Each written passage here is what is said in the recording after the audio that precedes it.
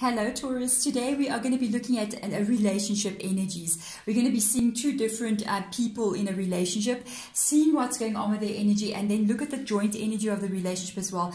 And as usual, get spirit guide advice at the end of the reading. This was actually a requested reading by Fire Ice, one of the people who commented below. She's always commenting. She's amazing. If you also want to have a suggestion, if you have a topic that you'd like me to do a reading on, comment below and let me know, and I will give you a shout out and do the topic as well. Let's have a look into a person's energy. First of all, wow. Taurus, we got a star card in the reverse position. We got a two of emotions in the reverse position.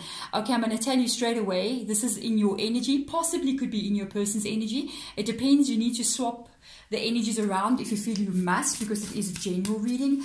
Okay, before I go any further, I'm just going to say what Spirit Guide was saying. This is definitely a relationship. You've got the Two of Cups energy here. Then you've got the Star card in the reverse position, but there's something going wrong right now. You might be wondering, is this actually what I wanted to have?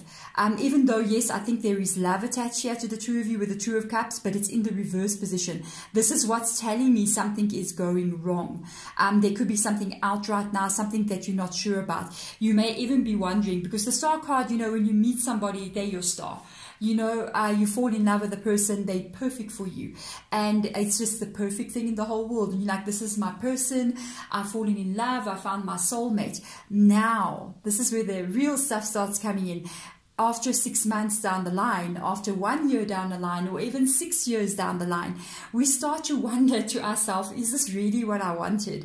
And this is the kind of energy that I'm picking up on here. There may be certain things that you've seen about this person that makes you go, is this really what I've wanted in my life? Wow, there's a doubt here now. I don't know if I should be doing this. Let's check in your person's energy. They got the same kind of vibe. Look at that. They got the Four of Cups energy. Let's see what else is sticking out here. And they've got the Ten of Wands in the reverse position, which is the Ten of Inspiration. So let me tell you something. They're also wondering basically the same thing. You guys are mirroring each other.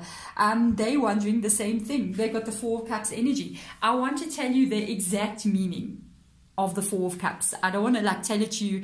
I just want to tell you the exact meaning so that you can see why I'm saying that. The Four of Cups energy obviously talks about somebody giving you an emotional offer. When it's in the reverse position, there's a doubt also attached to the Four of Cups, like, should I take the offer, should I not? In the reverse position, I remember reading one day long ago when I first started learning tarot, many years ago. Don't ask me how many years, otherwise you'll know how old I am. But I remember reading, somebody said Four of Cups in the reverse position.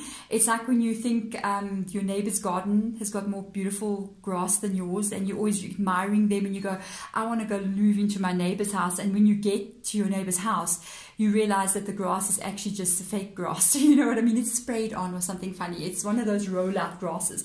And then you go, wow, this was actually not what I thought it would be. And they got exactly the same vibe that you have got. But the one thing I can see is that they've got the Ten of Wands as well. This can be negative and it can be positive, because the Ten of Wands energy does mean that they're stressed out about current things that are happening right now.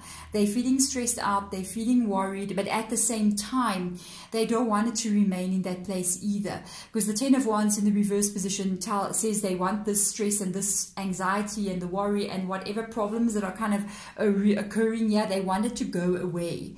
But now there's your problem. They want it to go away. What does that mean? Are they want the relationship to be fixed, and you guys can turn this Two of Cups around, which, by the way, the Two of Cups in the reverse position, it's easy to turn around.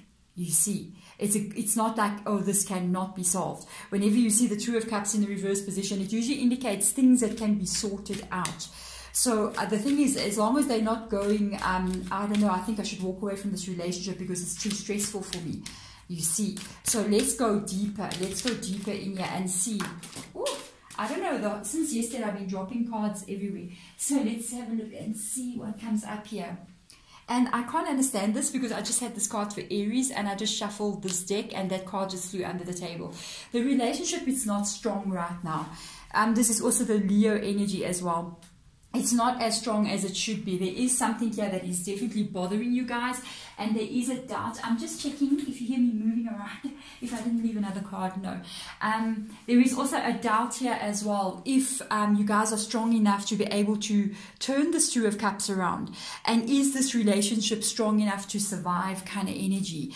So let's have a look, and this is in the relationship energy, so it tells me there is definitely something wrong here.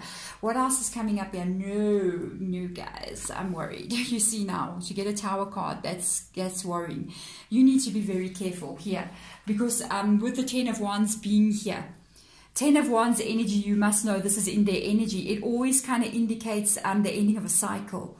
And that's why I said it can be negative or positive, because when somebody ends a cycle, they want to release things that no longer serve them and move into a better place, relieve the stress. And then for this to come out, I'm hoping that it's to fix this. But when the Tower card comes out like that, it is a bit of a worry. They may be even having thoughts of walking away from this connection, which is a little bit of a problem there. So let's have a look and see. Let's see what Spirit Guide advises you here.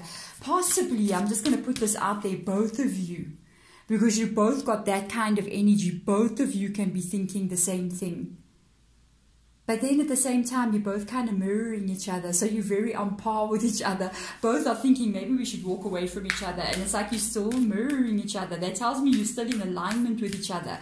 Even though things may be going wrong. But if you're mirroring each other's energy, you're still in the same alignment with them, which is a good thing. That's why the Two of Cups still shows up here. That's what causes breakups. We vibrate energetically. So when we're vibrating at the same wavelength, think of it like a radio. That's what will attract us, and we'll be able to join together on the same wavelength. But once our vibrations completely shift out of par with each other, it's going to be very hard to get the vibrations back together. It will always be like it ends up breaking up. But you guys have still got that connection. It's still there, you see. So let's have a look. Ooh, and a card fell again. Ooh, okay. It says be bold and make the first move. So somebody needs to make up here. Somebody needs to make up for something here. And there's another energy as well. It literally says believe in the impossible. Yep. This is exactly what I was just saying. I still feel like you guys you're not done.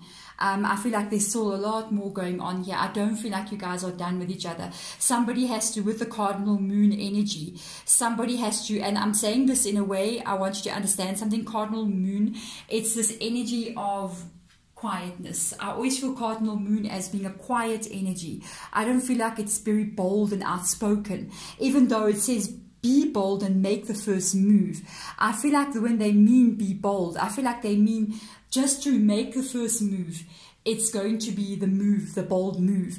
But the interaction that you have with them at that time needs to be very calm and very quiet and very silent. Because there's always this energy after full moon, you know, that there's this silence, almost like a silent energy that's dropping. And this is how I feel it to be. Like it needs to be very calm. But the boldness you need to have is to be the one that says we need to sit and talk.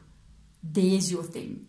And sometimes it's boldness within us that needs to happen, because we don't sometimes want to hear something wrong, or we don't want to press the issue. But if we don't press the issue as well and try to find out what's going on, it can lead to something in the future.